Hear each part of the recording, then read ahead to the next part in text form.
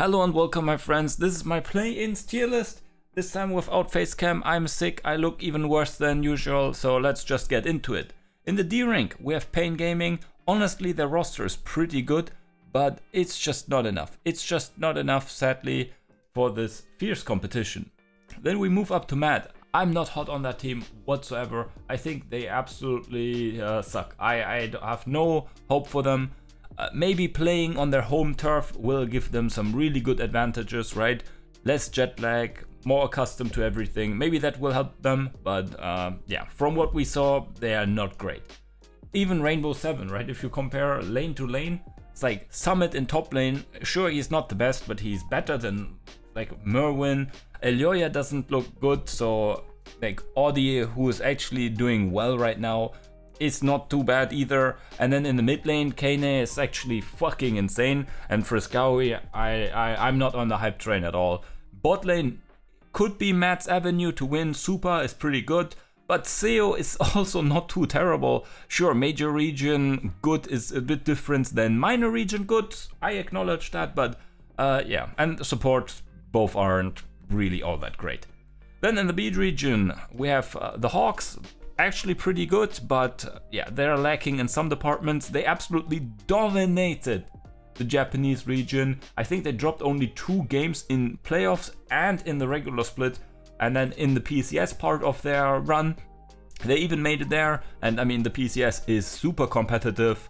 I mean, yeah, making it to Worlds is already an achievement. Next we have the Vikings, 2nd seed from the VCS region. And yeah, besides GAM, they're the ones making this region competitive. There's a huge gap between the 2nd and the 3rd teams in that region. And yeah, they have old GAM players, old Buffalo players, right? Vikings is the new Buffaloes. Yeah, the region is decent and they are a good team in that region. That counts for something.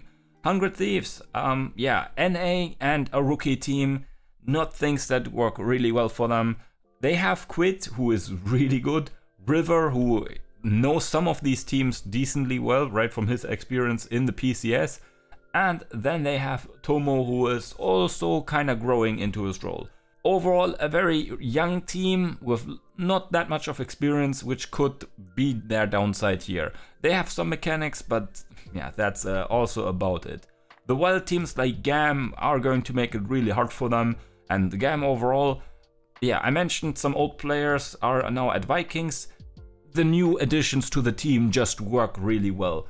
Levi, we don't have to mention it, he's always good and he's still good, right, even after all these years. Their new mid laner, yeah, he just is an upgrade to Kati, who is now at Vikings. And then Kiaya, the top laner, long-standing member, 8 titles, just casually picks up like over 20 solo kills and so on and so on. Like this team, sure, their bot lane might not be the hot part of them. There are a few issues, right, with like match fixing stuff, and they lost their AD carry for that, and then they had to get all kinds of like new things going on there. That was rough, so the bot lane is the way to attack this team, but the top side is just making up for it. And then PSG, not much to say. This team already was like the dominating force in the PCS region, which overall is a pretty good region. And also, yeah, I mean, any team that can take BLG to 5 games is a good team. I mean, I've not seen an NA or EU team do that, so yeah. PSG is actually really good. They gotten upgrades in comparison to last year. They have Betty now, who is absolutely wild, doing crazy work down in the bot lane. And then, yeah, I mean, Maple is going to hold his own, brings lots of experience. Age in top lane is doing alright. They have Yunjia in the jungle, right? He was member of EDG's roster at the Worlds run. As a substitute, he didn't play and so on, but he was there, he gained experience. And now he's just destroying the league. And they have an absolute monster in the support position. Woody, right? You wouldn't expect that from a, like, let's call it minor region, that they have like wild supports that actually like do impact the game, that are actually smart. Like that guy has more MVPs than others as a support player in a minor region. That's just crazy to me. This team is just by far the best in the playing region. Sure, I'm underestimating the major regions maybe a bit, but 100 Thieves is a surprise to even be here, and they're from NA, and they have a bunch of rookies. And Matt, I mean, I'm not hot on EU at all, and they have the same issues. A bunch of rookies, and Ilyoya as their veteran is also not looking too good. Maybe these teams will look better on the different patch and after a bit of a break, but I don't believe in them making it through. And for Matt, that wouldn't be the first time either, to be honest. So let me know about your thoughts about the tier list and your potential rankings in the comments down below.